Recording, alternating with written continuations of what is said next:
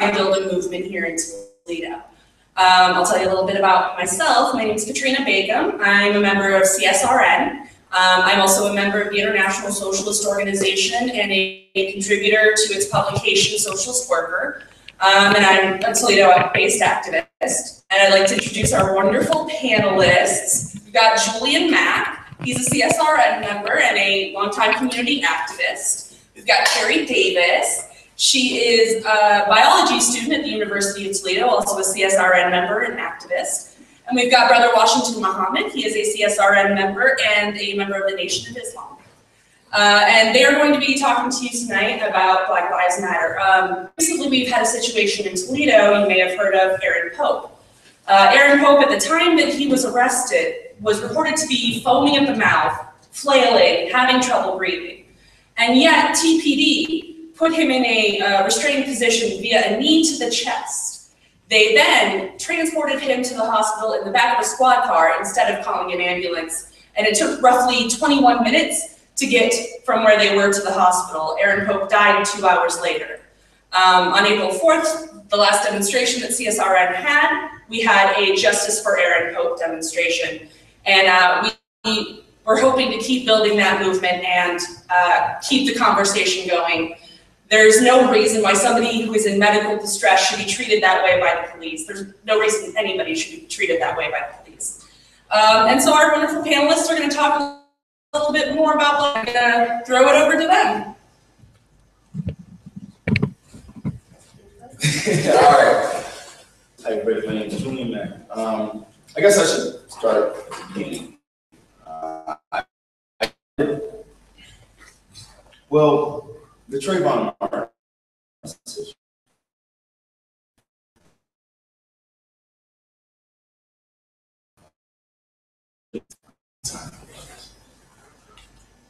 That's when I originally lost faith in the criminal justice system for people that look like me. From that point on, I've always been aware of current events, but after that, of course, the Mike Brown decision, and just situations happen all the time. And, I just felt like sharing it on Facebook, talking about it with my friends wasn't enough. And I had to do more about it. And so I started my own protest by myself, where I was on my lunch break. I was just walking my hands up. I started that in August, and I did that for 7 weeks. And then a month later, after the Eric Garner decision, before Black Friday, I ended up getting the CSRN, and we've been, doing the best we can do to make people aware of the injustices that are happening right now here. And that's why I'm here. Terry. Hi, everyone. My name is Terry. I'm not going to reintroduce myself because Katrina did such a beautiful job of that. I just want to tell you a little.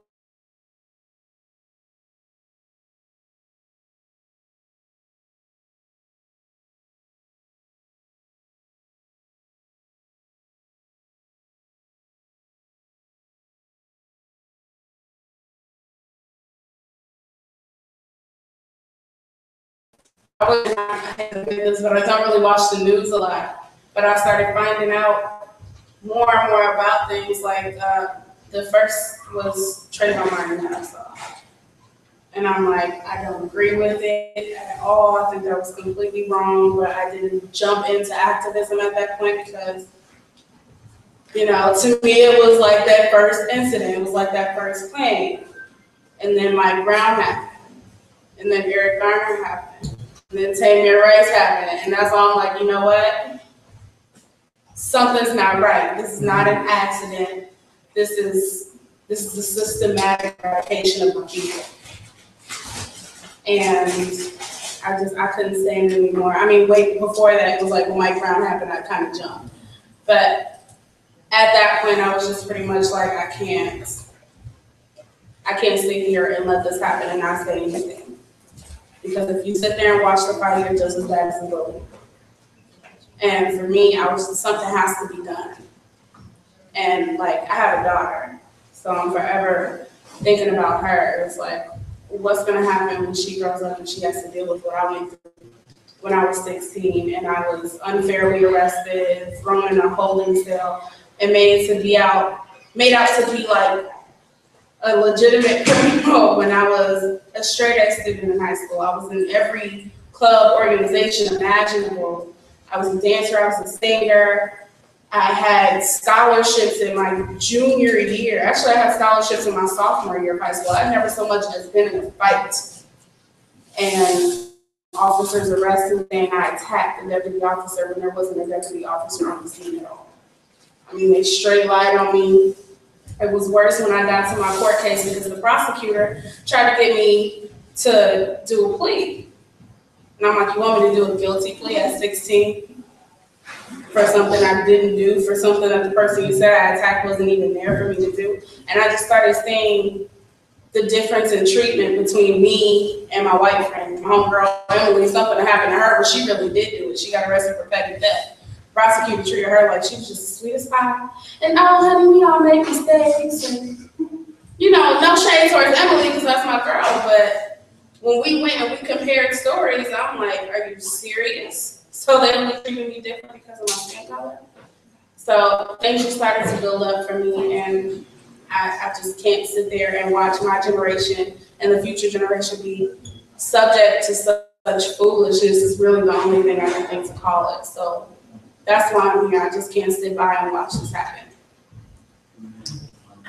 Well, I'm Brother Washington Muhammad, and I'm here because of Terry. I'm here because of Julian, and I really have to applaud them, and you can too. If you look around in our city right now, you'd be hard pressed to find young people talking about issues like this. So I'm really in awe anytime I get an opportunity to sit with them and talk with them about things that are happening now. Unfortunately, for a lot of us older people, we can talk about the good old days because most of us are far removed from the realities of today. I go to work, I go home, all right? I don't go to the Caribbean breeze, I don't go to whatever other type of club type thing, all right? That's a little plug for the Caribbean breeze, all right? So I got you. But they experience it, and it's awesome, awesome, you know, to be with them. I'm involved because just the way that Black Lives Matter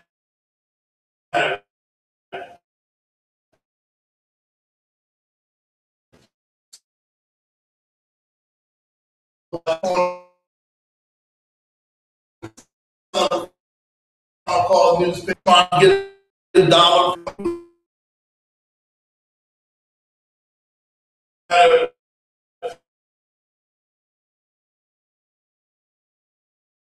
Really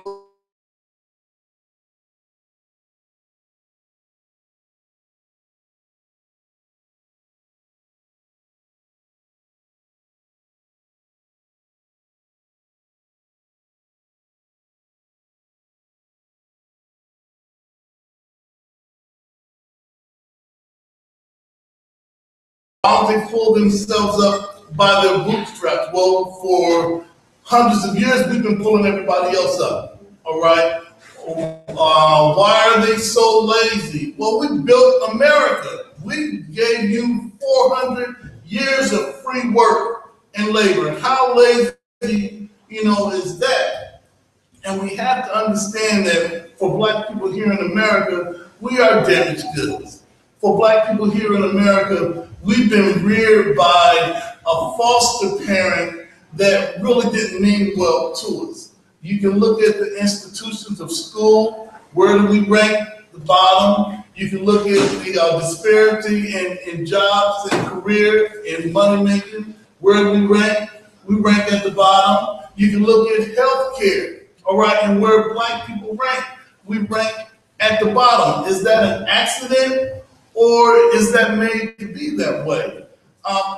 We're the only people on the planet that have never governed themselves, ever. You can go to Puerto Rico, which was at one point a slave colony.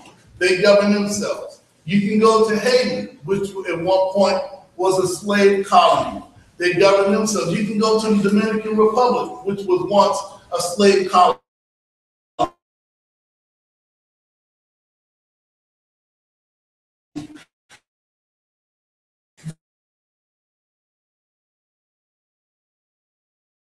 We have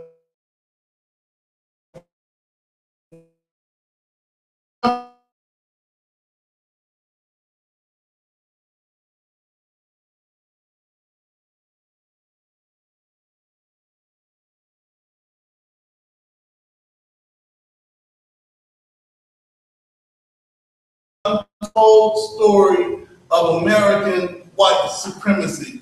When we talk about racism, we normally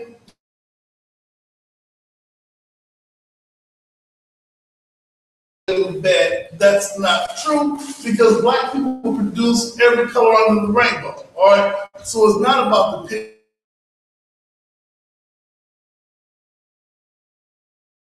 setup that always keep us behind and confuse you to make you think that, well, black people are just genetically inferior, like the bell curve or any other type of excuse. This is an awesome book of government policies that have been put in place to always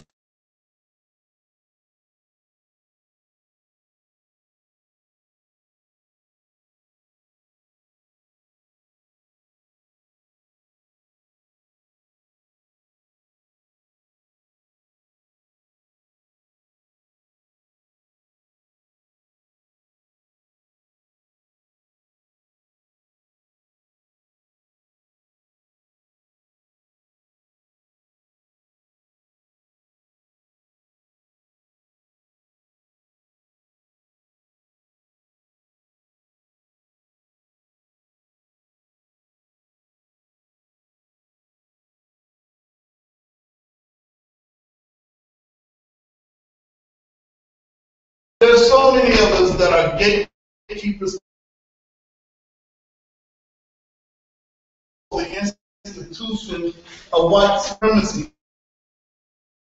To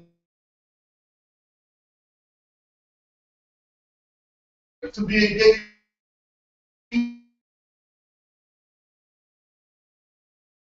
this is why black lives matter.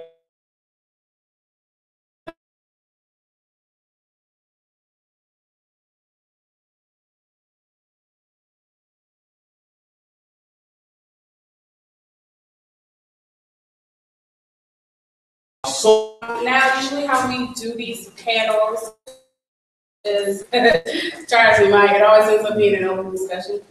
So, I can go through the process of that for people. so trying to take over Katrina's job. Okay. Well, I'm going to be doing it, so when we get to the discussion portion after our panelists have spoke, I have a stack here, which just means raise your hand, I'll put you on the list and you are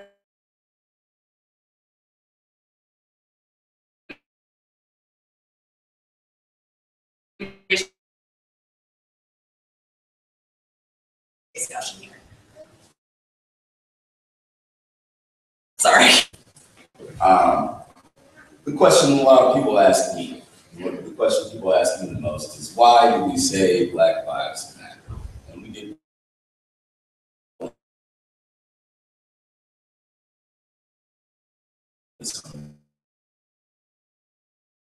matter.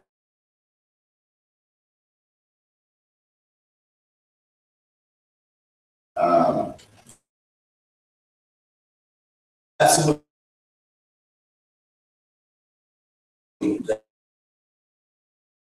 All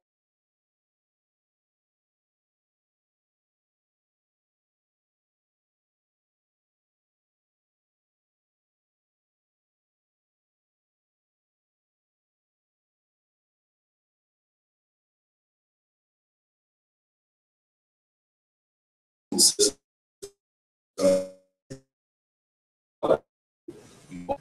So why we say lives matter in regards to that part of the problem. So if you fix the worst part of the problem, you make all of the problem, go away or that you fix. So that's why we say Black Lives Matter. It's not a black supremacist statement, so to speak. It's a statement that, and if everybody adopts it, it helps everybody. So that's why we say Black Lives Matter, because it specifically speaks to the worst part of the problem. And that's what needs to be addressed, the worst part of the problem. And that helps all lives. We help Black lives and help all lives. So that's why that's why I, at least personally, say, why I always say Black Lives Matter. Because when you say all lives matter,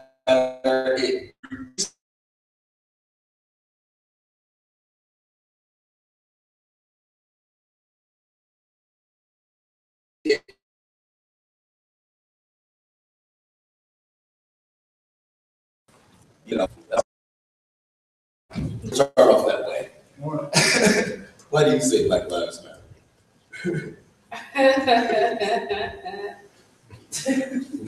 Oh man, I'm like the super opinionated one. So. All right. Well, Black Lives Matter. I say, actually, strangely enough, no one has ever asked me why we adopt the Black Lives Matter mantra. People have, however, asked me why don't we say all lives matter. And I think it's the same thing that Julian said, is because you have to fix the worst part of the problem. A team is only as strong as, or a chain is only as strong as its weakest link. And right now, our weakest link is that we are treating Black people like sub-citizens. We are treating Black people like they really are 3/5 of a person. Like we really are 3/5 of a person, and I just made my blood go. I say Black Lives Matter because this is why I say I gave y'all forewarning. I'm super opinionated. You don't see no white people on the news getting shot in the back, running, getting shot and laying in the street for 4 hours until the coroner or whoever comes. Nobody is walking by shooting white people with hoodies and Skittles and candy. Like every time you see, it's literally gotten to the point where even Black people are looking like, oh, that's another Black person got shot on the news again. And it's becoming the norm. And that's what's bothering me, because I'm seeing a lot of my people that just generally don't care. They have literally said, some of the people that I would call friends, oh, as long as it's not happening to one of my homies or one of my family members, I'm cool. It don't have nothing to do with me, but it does, because as long as you're Black, you're a target. I don't know if you know that or not, but I mean, I guess you just must be lucky enough to never have gotten pulled over for no reason or be subject to the stop and frisk law, which thank God we don't have here. But it's not a law, but it's definitely being enforced everywhere. So the problem that I'm having, and I think the topic that I want to speak on was brainwashing of Black people, but I guess we'll get on that later. How can I say this? If you feel a person's head with so much of a distraction that they don't notice that they're being attacked, it's real easy to start picking us off. Because we don't even know we're targets anymore, and let alone that, we don't care. Because it's not happening to my cousin or mama or, whoever. Like, I got a little cousin that's basically like a son. He follows me everywhere, looks just like me. He's 11 years old. If something ever happened to him, I promise y'all would have to give me some money. Because I would not know how to handle it. Like, that's my boy. That's the only boy to be born in the Davis lineage since my dad's generation. And it's just, I think of it for him. No, I don't have a son, I have a daughter, but she's a target too. Because like I said, I've been arrested for something crazy. Something so crazy that the cops who arrested me didn't even show up to my court date, and that's why I got thrown out. But I've been stopped and pulled over by a cop who's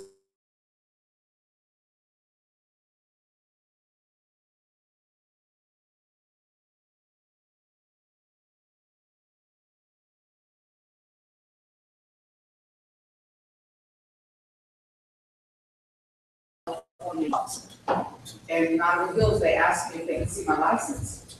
And I said, no, am I being charged? And it was my first time here, you know. I was still a peace officer in the state of California.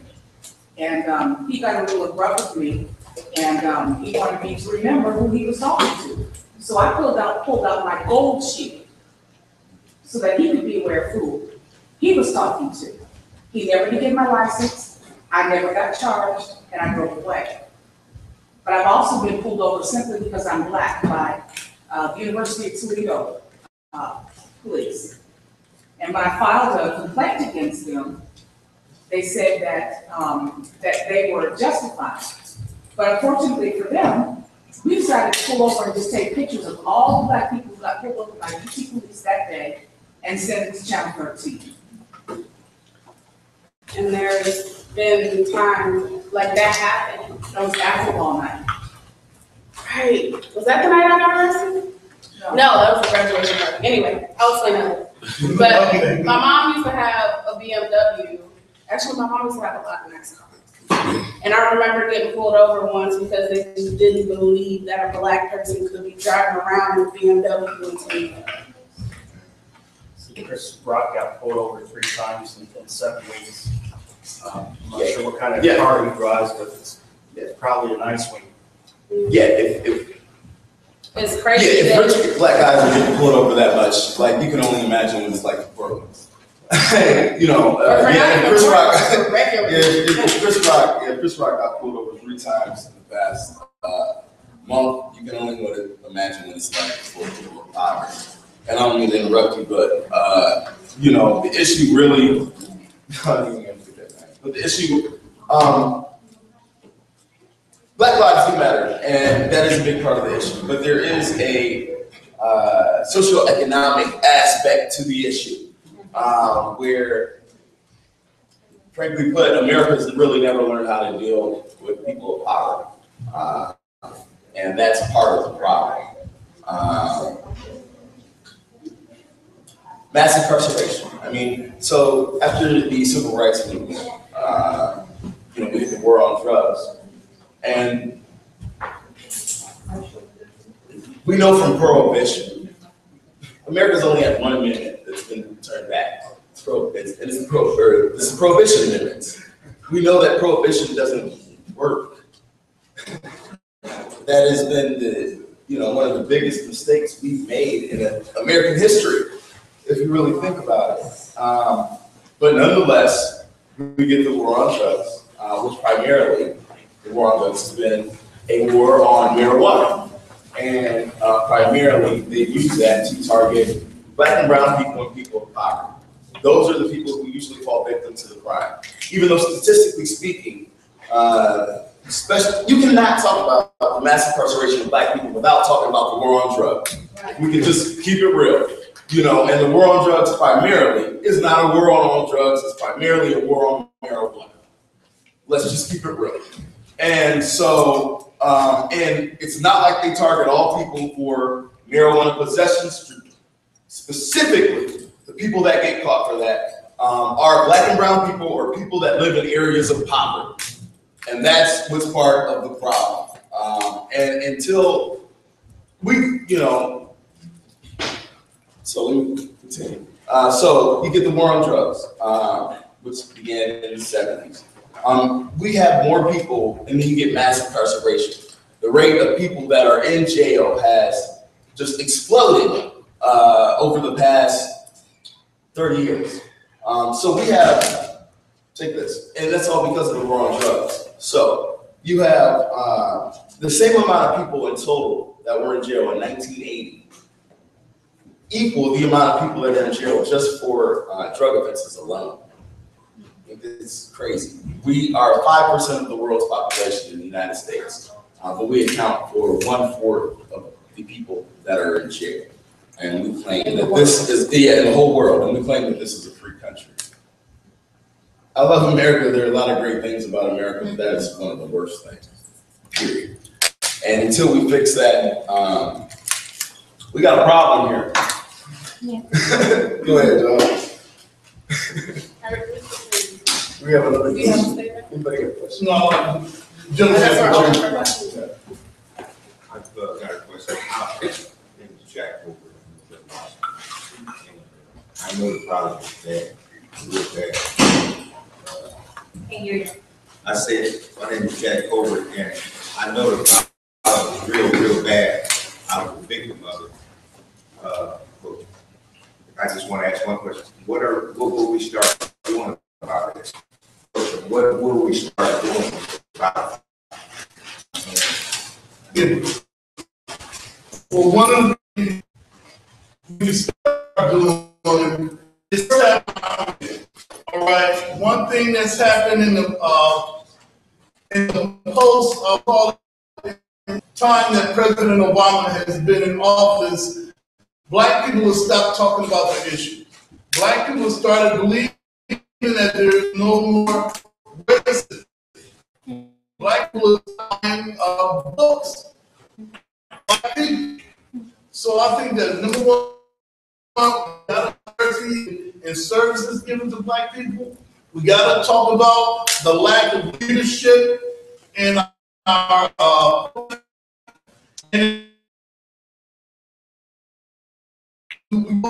account, or we'll hold our votes in our tie. I always start discussing how did we get here. Still don't want to talk about the role that slavery has and how do we get off from that? How do we get off of a slave diet? How do we get off slave masters, former slave masters, and how do that? Those are the things that you feel to swallow, thinking that we were made Christian with Christian names by force. That hurts. And to work your way back from that is a lot of pain. All right, to meet somebody named Muhammad and think, oh, that's a weird name. That's your name. Or why you a Muslim? That's an Arab religion. We're the mothers and fathers of all of the religions. You know? So number one is get back in touch with who we are.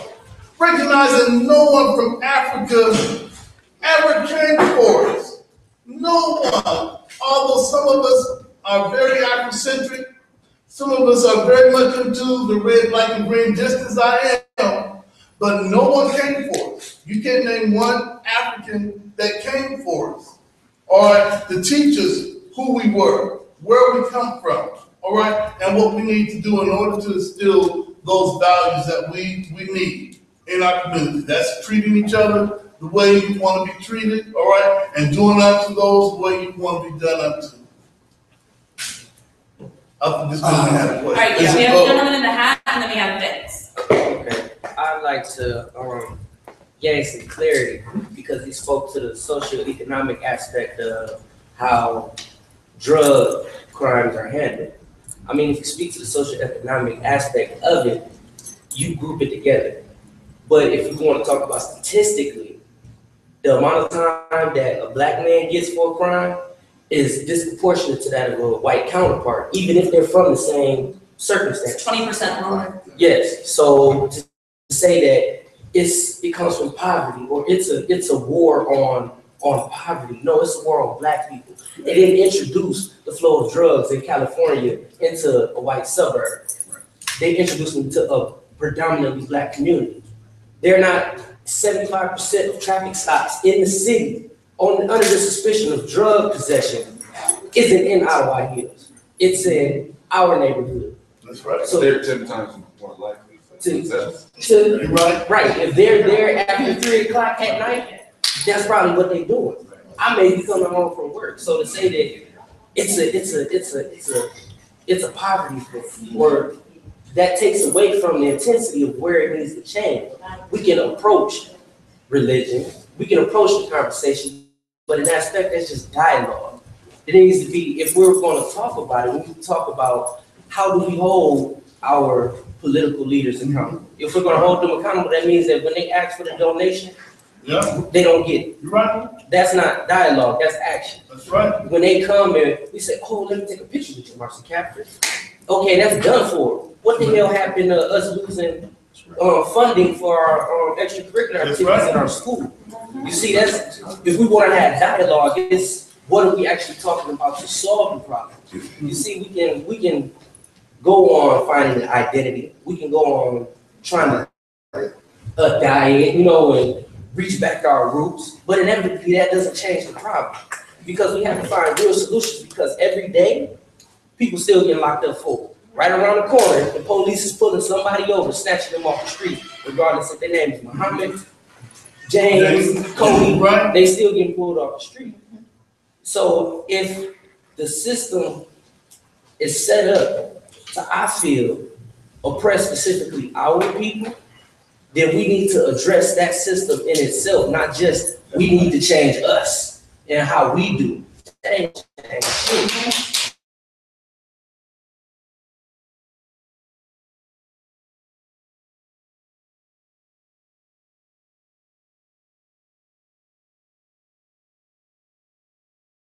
Real quick, you're absolutely right. You're absolutely right, and that's the biggest part of the problem. Like, is the fact that there is intentional prejudice and intentional injustice to a certain type of people, right? But that is not the entire part of the problem. And I feel you, but there is a poverty aspect to it too. Like, there are people who are making money off of Black people being treated like this. And at the end of the day, we live in America where, money rules everything. Like, the reason why why is that happening? It's not just because people don't like us. It's because there's a profit to be made because of that. So I personally believe that if you fix the worst part of the problem, fix you fix everything up from that, it's better. So a big part of like I said, there's a huge racial part to it, and that's why I specifically say Black Lives Matter every time I talk about this, because it's some, direct prejudice towards Black people, especially Black men like me and you.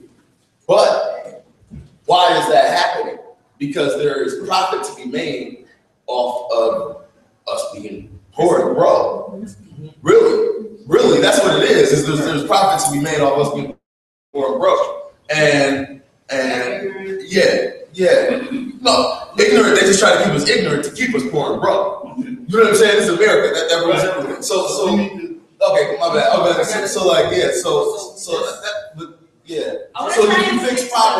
if you fix poverty, I feel like that aside from the racial aspect, that's the other part to it. Just let me get their questions so we can move forward. Yeah, we're not the most poor.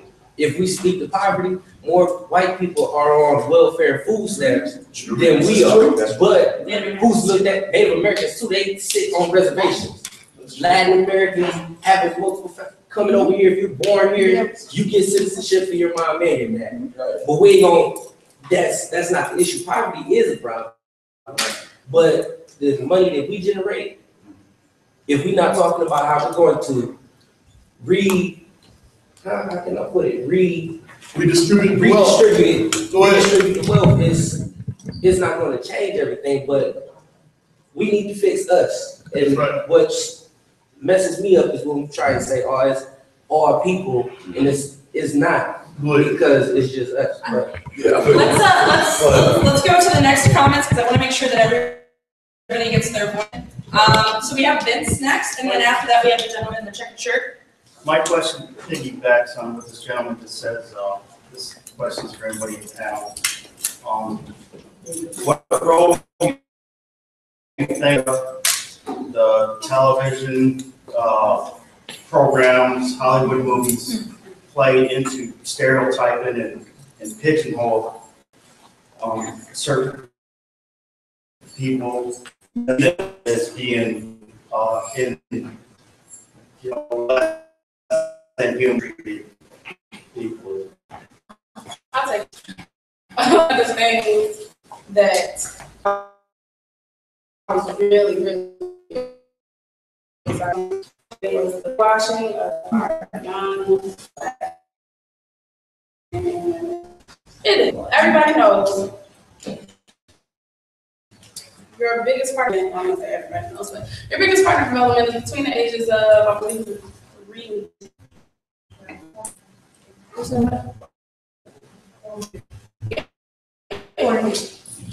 That's when your kids like a sponge. They're gonna soak up everything you show.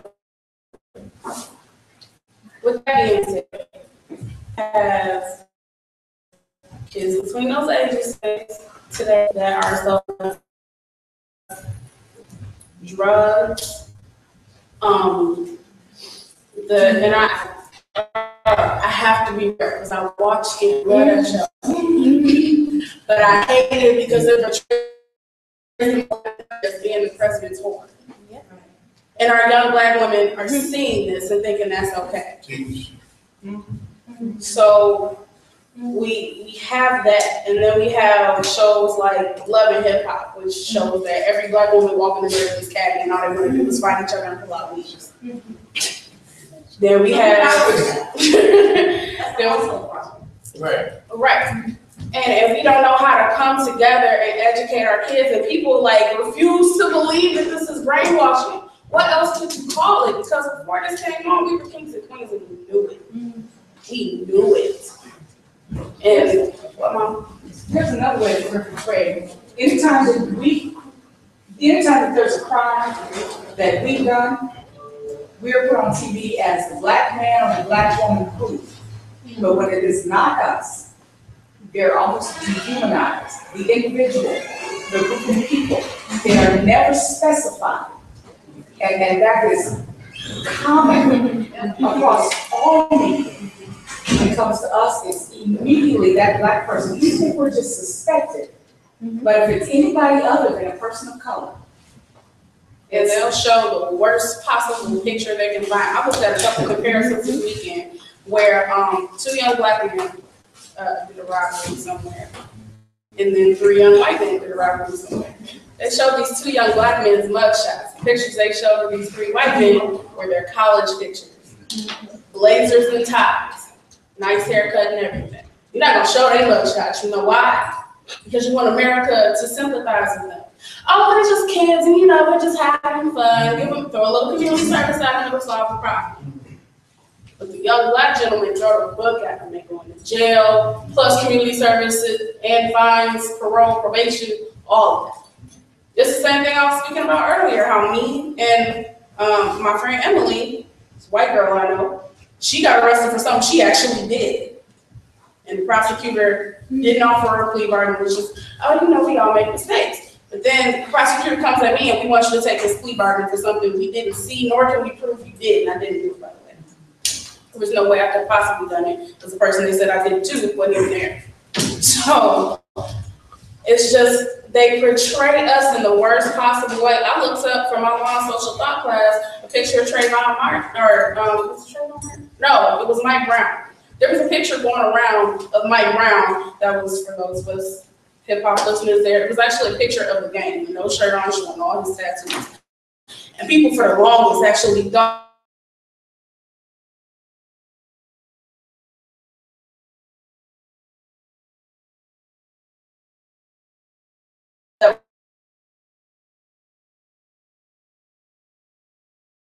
so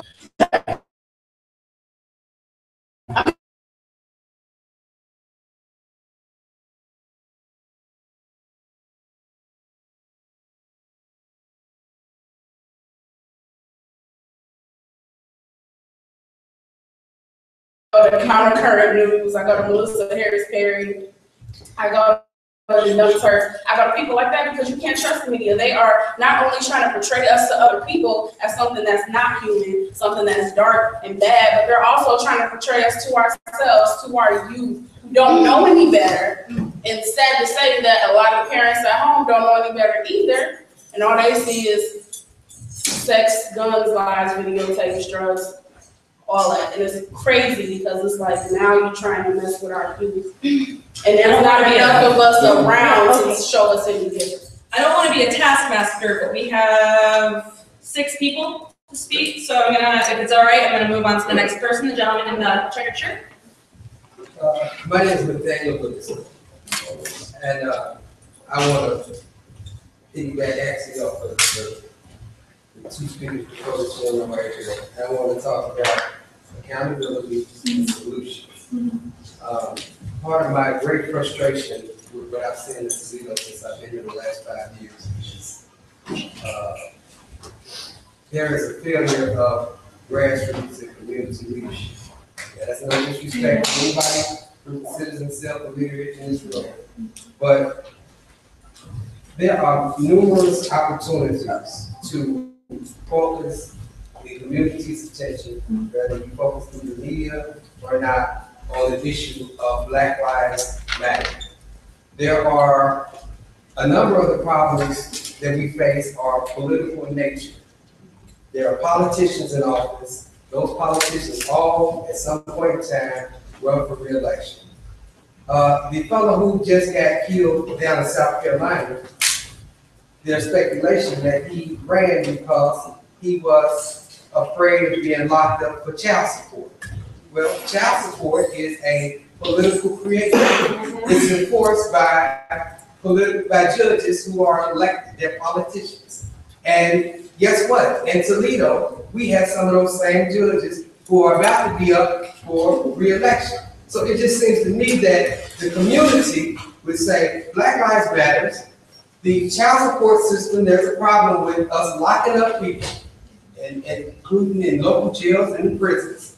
And so we ought to have a dialogue, a conversation with the judges and with the politicians who give the judges authority to lock people up over child support. That's just one issue. And so, but I don't see that happening. I don't see that conversation happening at all. Most folks don't even know who the juvenile court judge is, or who the domestic relations judge is, or who the local politicians are. And so, whenever there's a mass shooting, the anti-gun people use the tragedy as an opportunity to focus on the gun issue.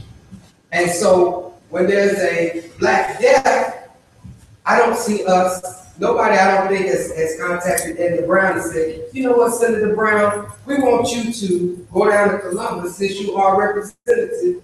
We elected you to represent us. And we want you to say that this is a problem of child support being used to incarcerate Black people, so much to the point to where some of them, they shouldn't run, we all know that, but some of them are not going to be able to pay the child support, or maybe they just be stubborn. But I just think we ought to have a discussion about whether or not we think it's appropriate to lock Black people up, and there are thousands of them across the state who are locked up over child support. And so, another issue along those same lines, maybe y'all think they're along the same lines, is, you know, we got these skinheads. And to me, that's their message is Black lives don't matter. And I just feel like if Minister Farrakhan, if somebody had invited Minister Farrakhan to come to town, the community throughout the city would not be about whether or not Minister Farrakhan has a right to come to town or whether or not he has a right to exercise free speech. The conversation would be about what rights do we give to hate mongers. I don't think Minister Farrakhan is a hate monger, but I'm just keeping it real. That's what the conversation would be about. What can we do to stop this hate monger from coming to Toledo? And yet we play into this whole thing. Well, we ought to just ignore it. We playing into their hands if we if we give them any attention. That's all they want. We shouldn't say nothing, we shouldn't do nothing, we should just let them come in here, and if they make threats against black people, we should just ignore it. I don't think those messages are compatible. Either Black Lives Matter, and we shouldn't allow people to disrespect black people and threaten our lives and tell us that our lives don't mean nothing. Katrina, right, we're gonna keep it going, but that, we got something, well, we got a couple of things to respond to that, but can we at least have everybody get their comments heard? But when he posed an awesome question that we got locked down. Yeah, maybe take a couple of comments and then we'll do a little bit of response. Every 30 seconds. It's okay. You cannot have 30 seconds. Let's go. No, really quick. There's a problem with institutionalized racism. We talk about it a lot, but one, there's a problem with institutionalized racism. So oftentimes we get, on all kind of levels, we get a black face and a white place. And because that's new, we're happy about it, right? And that is good, you know, because that is a source of progress, that's a sign of progress. But there's still forces from that institution where that racism affects their decision making. And that's really what needs to change. It's the institutionalized racism. So even though you have and that goes even up to the president. Like there are blacker things that I'm sure President Obama wants to do, but the institution, the government, the White House prevents him from having the freedom to be able to do something like that. So that's that. Education and judges. Yeah, nobody really knows what our judges do because they're not part of a political party and nobody really keeps track of that. That's something that can, in general, improve with the political process. As far as child support and all that, over the past 30 years, as things are changing, and you know, we're reevaluating gender in our society. I think that parent rights need to be looked at in a totally different way, you know, and that's something that's a conversation we can have in all different kind of ways, because as we're reevaluating as a culture, our society has to do with gender. Go ahead. Okay. Yeah, go ahead. All right, so I'd like to go to the next question. That was the gentleman over here. Yeah, my name is Colbert again, and my question was, what are we gonna do with, I didn't hear much, but I was in general speaking about, us, Black Lives Matter, period, about the man just got gunned down, the man in the paddy wagon got killed, and the police department just says that, they said that the person done something to them that caused them to have to do that. But I was in a situation 8 years ago that I still have a medicine charge that they say that I ran at him when they had the gun on me and I tried to charge him and he shot me once. He said I still was coming. He shot me again and he shot me again. But you know, that's not true. So what I figured after 8 years and all the 5 lawyers lied, did what they did, the judges did what they did, and I'm still stuck with the medicine, and I have no support groups. All the churches, all the pastors I talked to, everybody backed out like they were scared for whatever reason. I was scared a little, but I ain't scared today. You know what I'm saying? If you don't or whatever, but the problem is now I still have a problem that cop who killed 2 people still walks the street. Nobody has said anything about it. Nobody is, it's like they're very scared of the cop or whatever. But here's the thing. The Justice Department I talked to said, if a group comes together, that they would come check out the city. You know what I'm saying? Enough complaints, but a group has to come together. I mean, we can sit and talk, we're a group, and if Black lives really matter, we should try to probably do something about it than just sit and talking about it. I mean, something has got to be done about it. You got cops that hate blacks, you know what I'm saying? And so here's me, I'm still living. What all the names right there, everybody's dead. And they said that they did certain things. He can't take a lie detector test. I will pay for my own after 8 years figuring out that that's all I need to do. Like the man who did 30 years in jail and he tested the gun to find out that he's been out. So I'll pay for mine, or if you know a sister, or wherever it could be, I'll pay for it to take it just to show you that they lied. They lied about the boy who was on the ground, who Marino shot, and he was asleep. 5 minutes later, 2 cops came, and he said in the report that I was struggling. The other 2 cops, I was asleep for 5 minutes, and they came and took his head and beat it on the ground 4 times. And I said, he came down and shot me 3 times. That's terrible. The judge, and everybody that signed that, all these come up, Right. only with the Justice Department.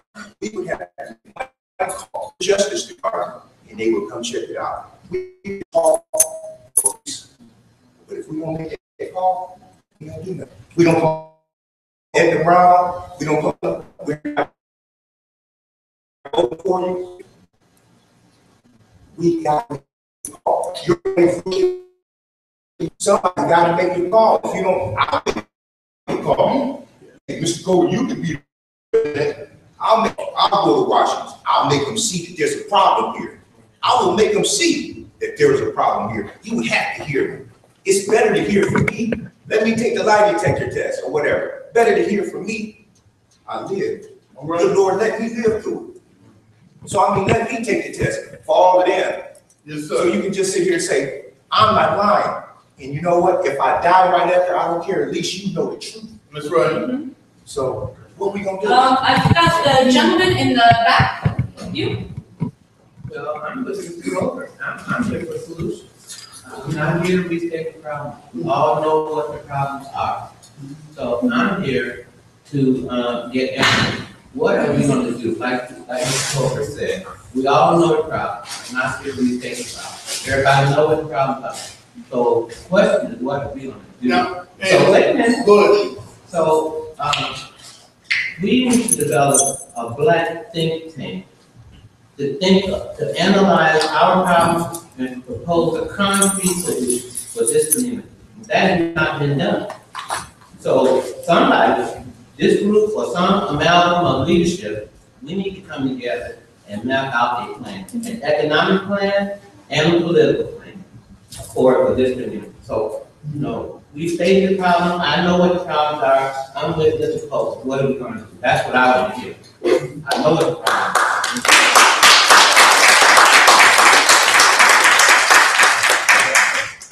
I got you. You're talking about Yeah, twice. I got Hear you. from the people. You know, the same people keep talking. I think it's a forum, right? Right. Absolutely. Yes. Absolutely. No. Go ahead. No. I agree with you.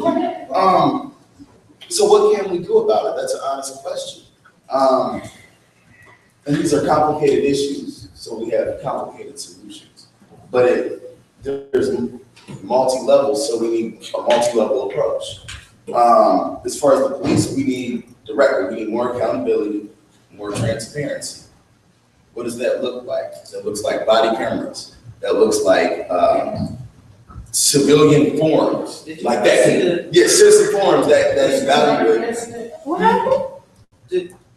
Right, but I mean, that's a start, though. That's a start. And then the police shouldn't be able to investigate themselves, right? I mean, I'm talking about legally, actually things we can do. You're asking what we can do. These are legally things that we can change. We need civilian forums. We need people that can evaluate, what the police do, period. And then, also there's a perception problem. Go ahead. So I'm gonna stop there. But, we can educate people about, there's an accountability act. We gotta educate people just more about our laws. The way we show support is by petition. You ask me, so that body cam issue been floating around for a while. Has this group contacted the chief and the city leadership and said the Community Solidarity Network of Toledo wants the city to put body cameras on Toledo police officers? Yeah, but we have a forum, or the Chief Carl has a forum on Monday, and I think when we go, we should do that. I can say real quick what we are doing right now, though, and I think this is really helpful, and this is Sister Twyla Page's idea, is that we have something called Operation Save Our Black Boys. And what we're doing is we're trying to get as many incident reports as possible. So for those of us who have been harassed or just without cause arrested or anything by police. We're trying to get these incident reports out here and filled out so we can go to the Justice Department or the Police Department and what have you. And essentially, she's probably not gonna do this, but basically like throw them at the doorstep, like we got 100, 200, 300 incident reports. This is what you're doing, and make copies of it. And that's what we want to send to our councilmen and women. That's what we want to send to our statesmen and say, like, we got 200 people here talking about y'all ain't doing your job. Once you present that hard evidence, and this is just what I'm saying, what we have right now. Once you are able to present hard evidence, like, look, this is 200-300 people. You have to do something about it. And I asked you a question about. I just want to say we're interviewing anybody wants to fill out an incident report. How many do you have now? If you've been checking about how many do you have? That's Ms. Tyler's operation, so if you can get in touch with Tyler. I can tell you, we had 2 forums where we invited the public out to anonymously fill out a form if you've been approached by the police. For 2 days, we sat for 6 hours at the library. I sent my son. Nobody else came. We did it again. All right, so we talk the talk. All right, but when it's time for us to show up, we shut down. We get scared. All right, we told everybody to meet us in front of the police station last week. You didn't know what we were going to do. Look, we could have ran up in there. We could have did all the stuff that you talked about. We said everybody meet us at Jackson and Erie. We out here. Who show up? A couple of white people, Rahway, and a girl. So miss me with all of that. If that's what you want to do, try to stand up and be a leader about that. I wanted to bring awareness about police brutality in our community. I wanted to bring Black Lives Matter, because too many times we think like Negroes and African Americans. I did that. All right, I did that. I invited you here. You want to do that, try to stand up and get a group of people around you to stand for that and do it. We wait for leaders, damn it, they ain't coming. You wait for the NAACP. Damn it, wait for the Nation of Islam. Wait for somebody to bring you bread out the sky. Damn it, you're going to be waiting a long time. This time, look, I don't give a damn if you want to protest or if you think we can get some AR-16s and run up in that bitch. That ain't going to happen unless you do it first. Do it first. Do it first. Do it first.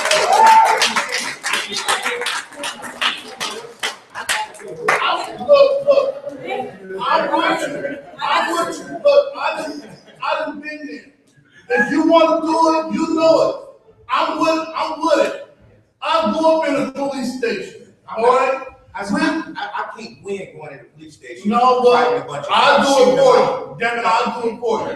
Listen here. All right, guys, it's coming up on 7:20. I want to get back to the stack. We got a lot of people talking. So I don't know what you're talking about. You want to go in there with an AR-15 and shoot them? No, I'm just talking about for everybody that want to stand for a particular. No, your issue is valid because you're still alive. We got a witness. But you, brother, we got a witness and we got a testimony.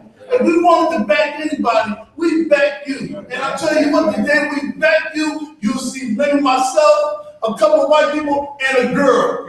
All right? So if that's what we're going to do, we'll do it. But just do all that other stuff. All right, this ain't that type of party. I'm going to be there. Yes. You know my work. I'm going to be the cruel taskmaster now and get back to the stack. I put myself on the stack, but I would like to switch positions with the sister with the glasses. I think you should go first. Hello, my name is Corinne Moore. I'm here. I'm an artist here in Toledo, student at the University of Toledo. And speaking on behalf of media or influence of media, and like she said, that was a household problem. But us as members of our own unique households, I do feel like we do have an obligation ourselves as well to our children to continue to take them in the ways that can't expect for our community outside or the media outside to do so. Now, me as an artist in the community, musical artist, we in the artistic community, we have things going on that will enlighten, our community and a lot of the things that are going on, economically or socially. That right now, we're working projects that we work for, not necessarily financial support as being there, being able to see.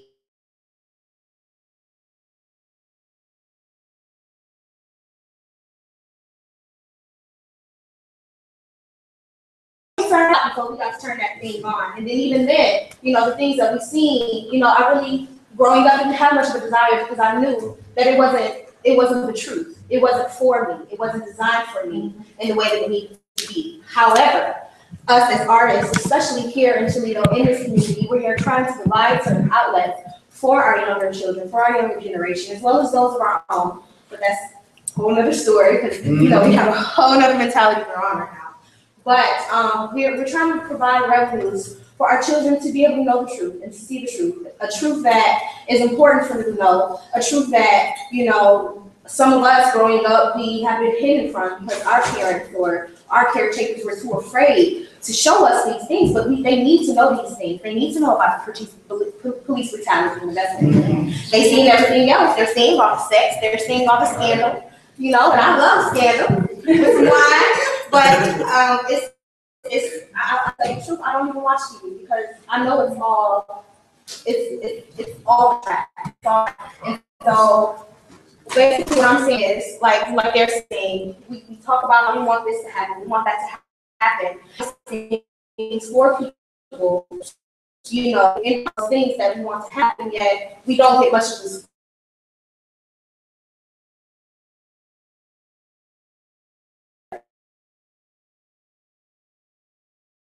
So we have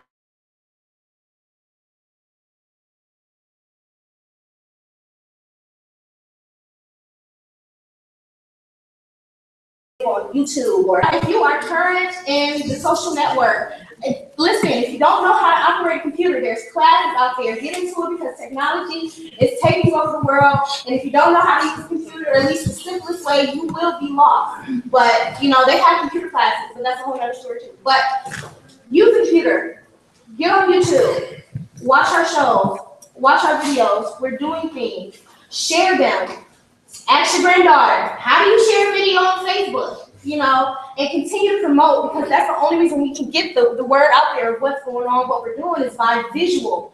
People seeing, people hearing. People aren't believers until they see. That's the reason why this stuff started blowing up in the first place. It wasn't until they got on the news saying how such and such was shot and killed. This is stuff that's been, these are issues that's been going on with us for years, and now all of a sudden, it's like, oh, and when people are just not getting hot, and that's because you're seeing it everywhere.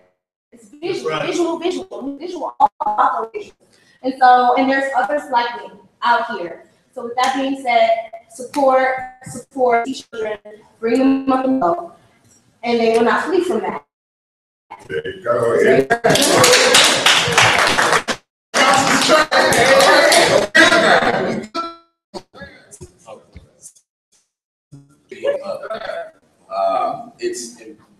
It's important. Media is an institution as well. It's very institutional, and that has an institutionalized racism part of it as well. It's institutionalized in America. But we're in the middle of a revolution. I don't think people really know it. Past 200 years or so, the people who have gotten rich and continue to get richer and richer. But there's a significant change in that culture. You can't talk about media, talk about social media. Mm-hmm. That's changing the world right now. It doesn't matter talking about, remember when the word Brazil, learning about how blocks down the street, people were living in poverty, while the billion dollar stadium, billions of dollars being made at that point in time. That's because of social media. Remember the Arab Spring in Egypt? What's that? How did that happen? People were meeting in Tahrir Square, thousands of people, because of Facebook and Twitter. Yeah. That's the social media revolution. Black Lives Matter. What is Black Lives Matter? Why are we even saying Black Lives Matter? It's because that's a hashtag.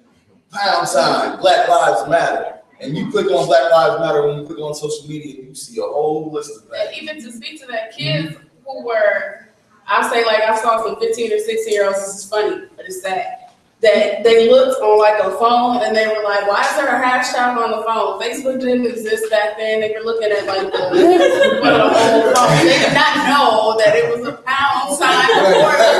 That right there proves that social media is taking over. You got kids that don't know what the pound and the hashtag are the same thing, and it belongs on a phone. I truly believe that because of social media, like there's a shift and there's power that's given back to the people. So this is important. There's power that's given back to the people. We have a platform. We all have our own stage with our social media. Use your social media wisely. Don't just, you can use your social media to change the world for real. It gives you a voice. Use it. All right, I'm gonna get back to the stack here. My name is actually up next.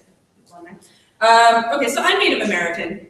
I know how my culture is constructed. I'm Blackfoot, I'm Skipipigami. And it's a collective culture. We share things collectively. Things are taken care of. Children are taken care of by the entire community. I know a lot of Black and African communities are like that as well. And yet we've lost that because we've gone into this hyper-individualized, you have a child, you have to pay for that child's daycare and health care. You have to pay for, food and a roof over their head. You have to do all of this by yourself. And eventually that child is going to go on and make money for somebody else, make a bunch of money that they're never going to see. This is the system of social reproduction. This is how families are reproduced under capitalism. So to get back to that idea of a collective family, I think is really important. And especially in an economic sense, we have to have collective economics. We have to be from a need-based perspective instead of a cash-based perspective. That's where we're going to get quality all children. That's where we're going to get quality childcare for all children. I think the point about is a really, really good one. Because we put pressure on the individual unit to provide for the child instead of the community at large providing for the child. So you have poor Black people who are being, put in jail for these child support charges, when really we should be having a community in which children are a priority, in which children, there is no question that a child deserves healthcare and education and daycare and things like that. Mothers deserve to have nurseries in their workplaces. They deserve to have paid time off. We are the only industrialized country that does not have paid maternity leave for women. We don't have any paid parental leave. It's barbaric. It's barbaric. So that's kind of what I wanted to say, is just the economics of the situation are really severe, and I do think that they contribute to anti-Black violence on the part of the police. Okay, so that was me, and I'm gonna switch it over to Jody. So I'm gonna I'm doing something. There's some of you that know me. Hi, Jody. Hi, Jody. I forgot your name, Jody. I like it. Watch out now. Next person is going to be our cameraman over there, Benoff. You had your hand raised. Oh, is it my turn? Yeah. We know that there's a lot of nonviolent drug offenders in prison. We also know that the property crimes that are committed are also usually committed by people who have addictions. Our system is based on a punitive system of reformation instead of a rehabilitative system of reformation. If we emphasized rehabilitation first, 70% of the people that are in prison now would not be in prison, whether it was for a property crime because of a drug addiction or drug sales or whatever. Now I know that Toledo just passed something about a rehabilitation thing for heroin. I know that there's also a ballot measure possibly coming up on decriminalization of marijuana.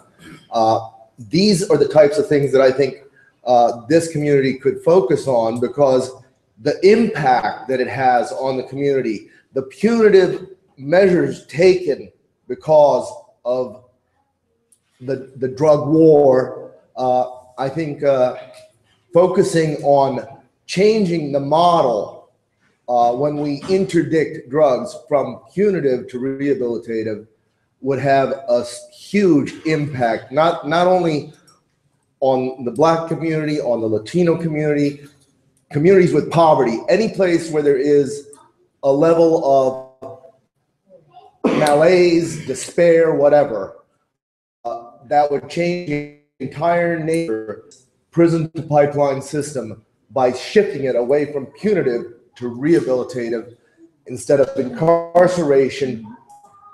Put them in treatment. Yeah, and that's all. Prohibition doesn't work. You know, that's why we, you know, are allowed to sell alcohol. And you have to get rid of the black market. You know, that's where so much of our crime comes.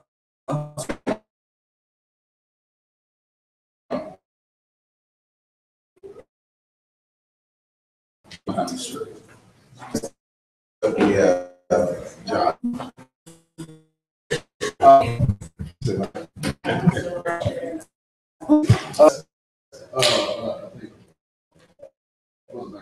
Leadership.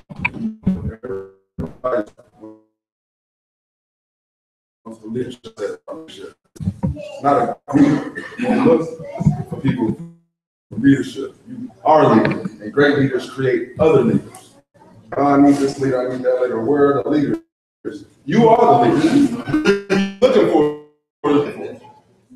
you have to take that initiative.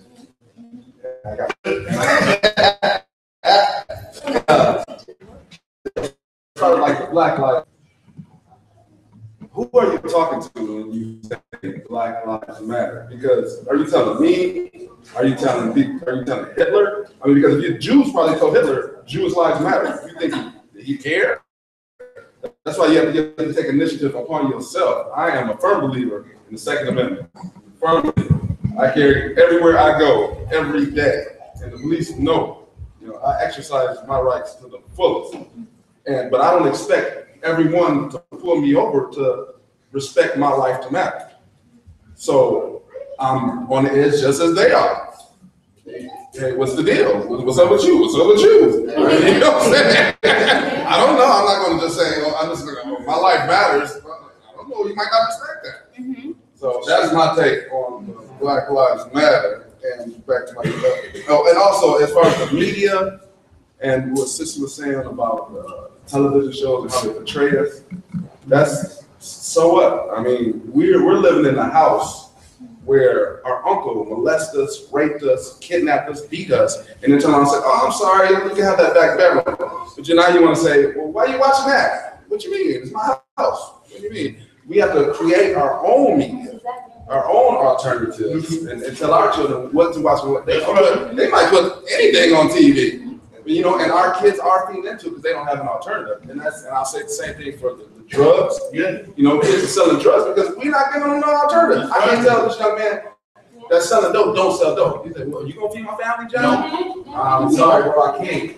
Well, I'm selling dope. I have to create an alternative. I know it is an excuse, but it's an excuse that they use, that they live by.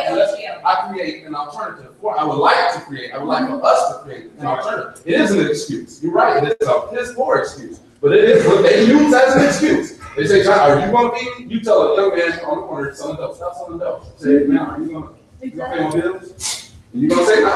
I'll be paying the bill. Okay, what about the next one that comes in this class? When they get the next one that comes in this class. They will all be going to jail.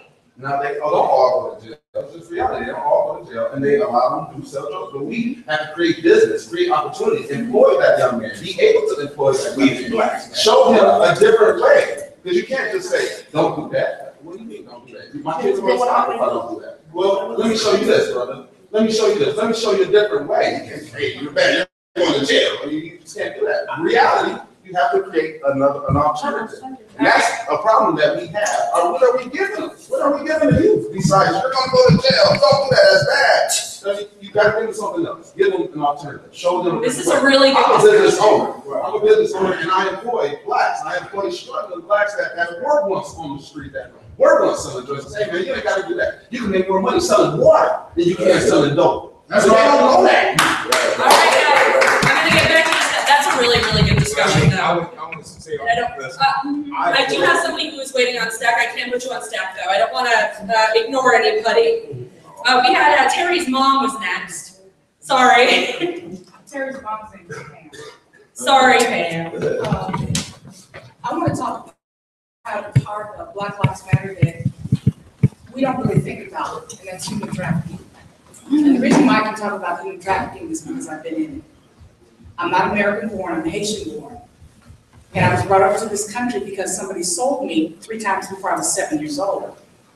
I can tell you how, one of the things the brother up here said is that people benefit from our demise. You can put it in that way. But somebody benefited from me until I was 18 years old. They benefited in selling me. I had a conversation with Antoine Fisher. He told me how it works in Ohio. Overwhelmingly, you can speak to this. African American children are the highest, the largest group in the system, in the child welfare system.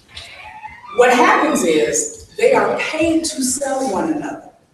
What happens is you'll see kids that can be standing on a corner, they'll be selling cards, the cards for like $200 a pop. What they do is they sell the names and the addresses and the birth dates of the other African Americans that are in child welfare systems, so that the moment they come out, within 48 hours, they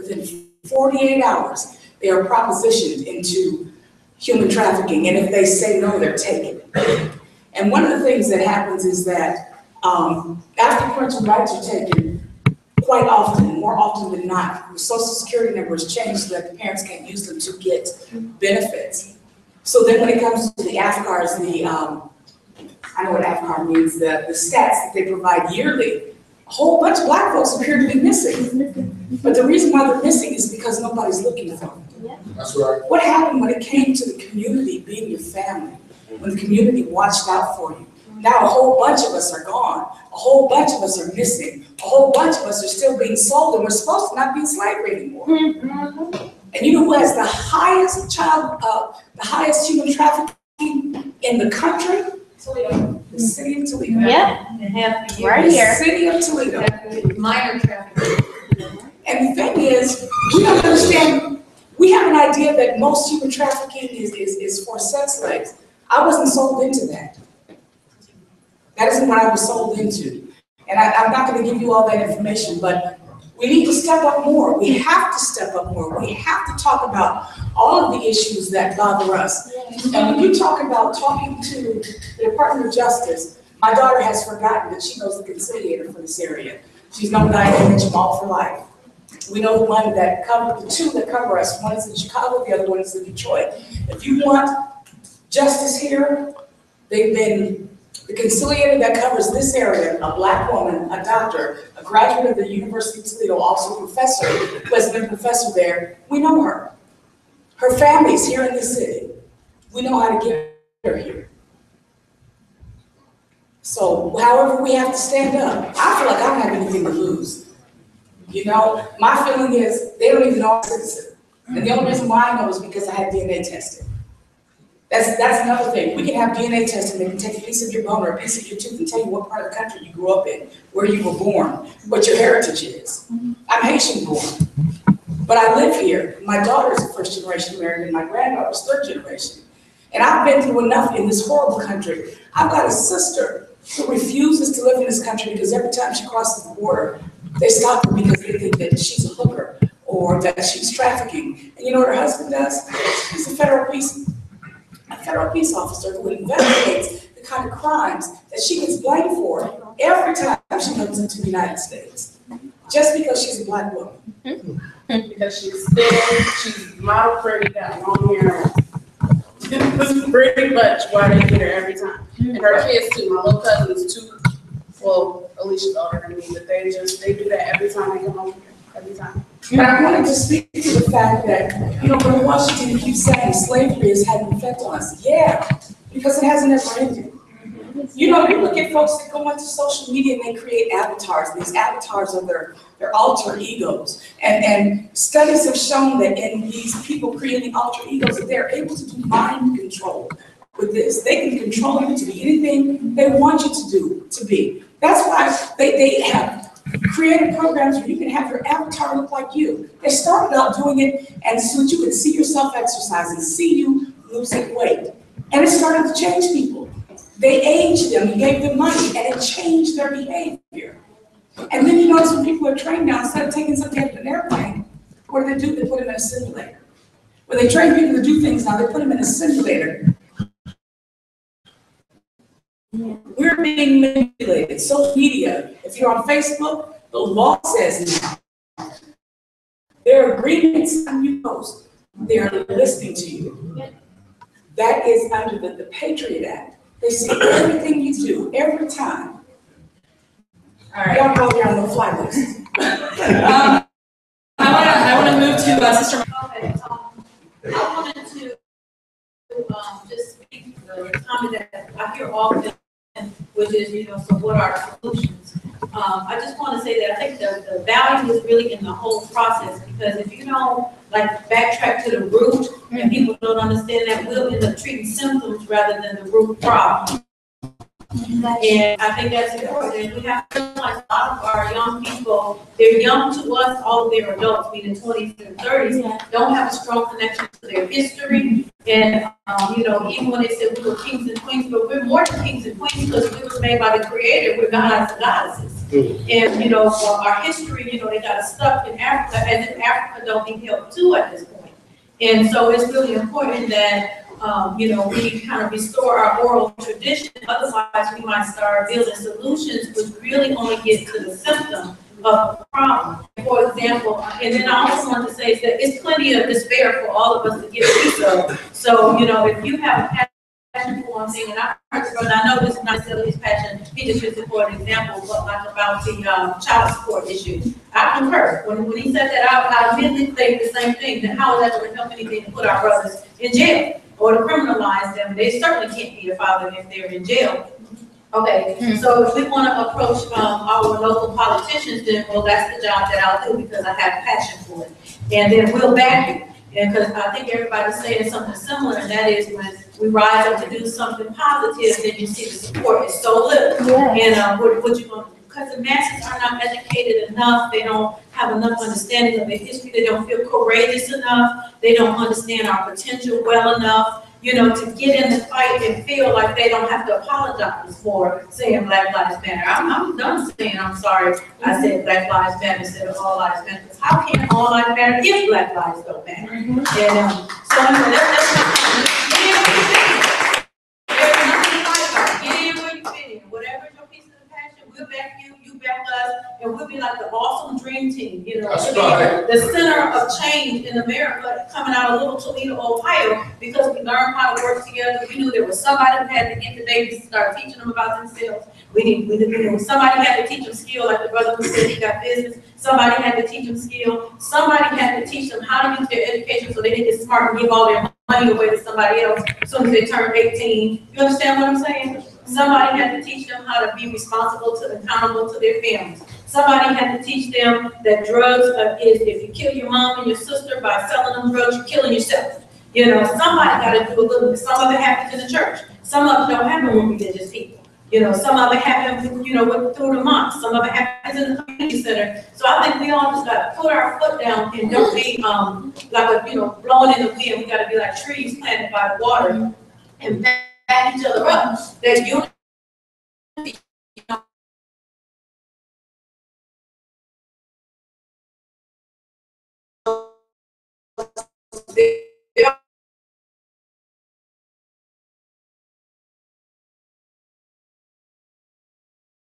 People, so we get hungry.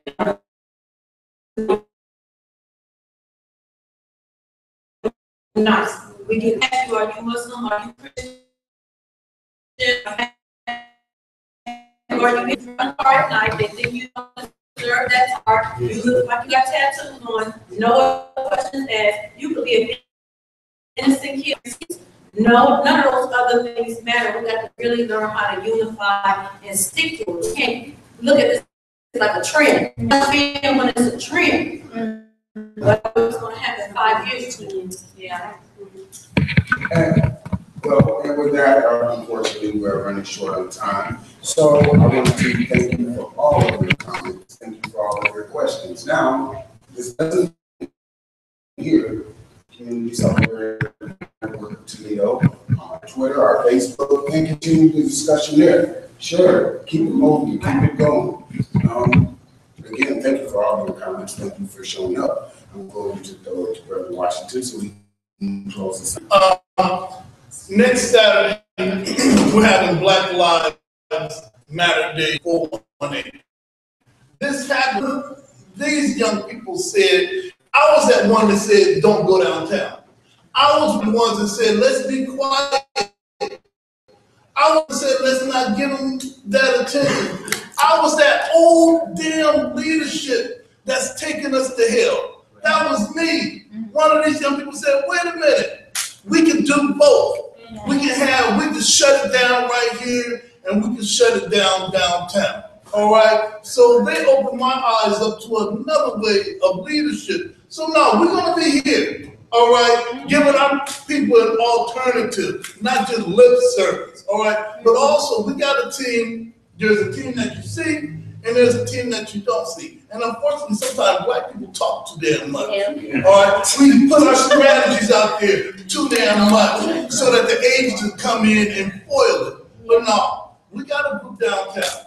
We got a group that's going to be watching as the city of Toledo. Listen, turn around, because you got to hear this.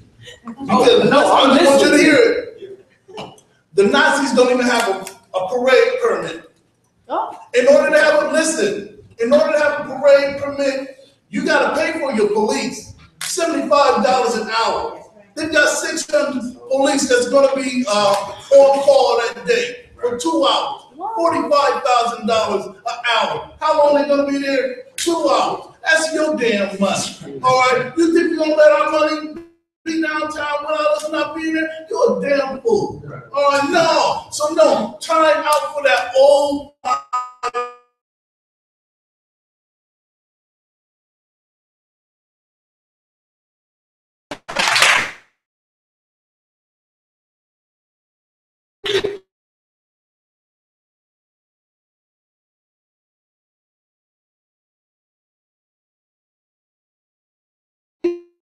Call you and say, hey, look,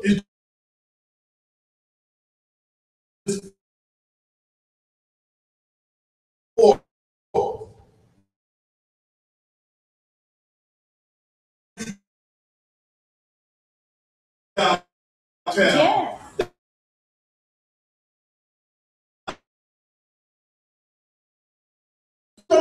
I'll give you a call. It's like,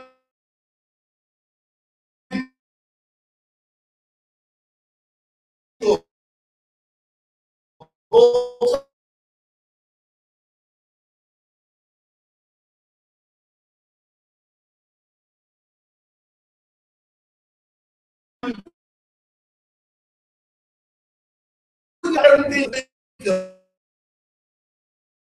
That is about planning. It's them.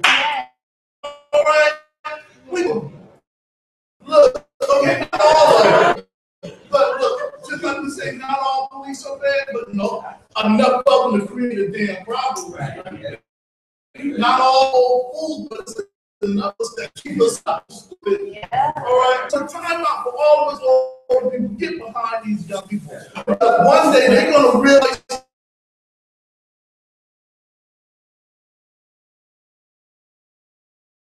What we doing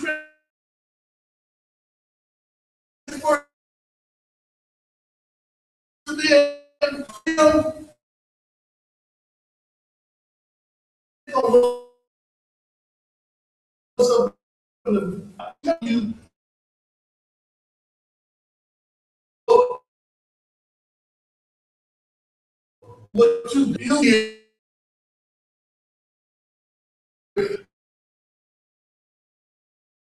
Next Saturday, hopefully, look, they've already reached out to Freeway Rick Ross. Hopefully, he could be here. We already reached out to an awesome comedian, Daryl Banks. that's funny as hell, but he's gonna be all about Black Lives Matter. We reached out to the local gang. We talked to all the OGs. So you don't need to be weak-kneed about being in the damn hood. You know how we are, all right? We already talked to the OGs. They're like, you good, brother Washington, do your thing. Is Julian gonna be there? Yeah. Good. Because he owe y'all some money, all right? So get your money. And also, we still need vendors. I still have, I think, 15 spots. But we unfortunately have run out of spots for food vendors. I don't want to overstep anybody. I see baby. That's my daughter over there that wants my attention. Sorry. Oh, sweetheart. So we still need vendors. If you make something, if you sell something, if you do anything, do we still have space for performers? We have space for 3 more performances. Sister Yvette should have also mentioned, and we're gonna close out. But earlier that morning, down at the Men's School Sparkcon is going to be speaking to over 1 million women via webcast. We know that a nation can rise no higher than its woman. We know that if you want to look at the barometer of a nation, look at the condition of the women. We know that were it not for God himself, the only thing worth worshiping would be you, sister. All right? So we can't say that we all men without you. We can't say we all men and gotta put the woman to the side where the woman gave birth to Christ. The one we prayed to had to come through that woman. That was Christ's first teacher. That was Muhammad, peace be upon him. That was his first teacher. That was Moses' first teacher. But we always put our sisters on the back burner. So Sister Yvette has some invitations up there. 9 o'clock. 9 o'clock, the doors open, 1698 Nebraska. You might say that you ain't a Muslim, but you remember the Million Man March. All those brothers weren't Muslim. And then if we going back this year for the 20th year of the Million Man March. But we setting the stage by elevating our women. Time out for men teaching women how to be women. That's wrong. We will always mess it up. So please join us Saturday morning, 9 a.m. at 1698 Nebraska, and then join us here, 1 o'clock for Black Lives Matter Day 418. Give yourselves a hand. Thank you everybody so much for coming out, and thank you to the Frederick Douglass Community Association for hosting us, and have a great night. Oh my gosh. Make sure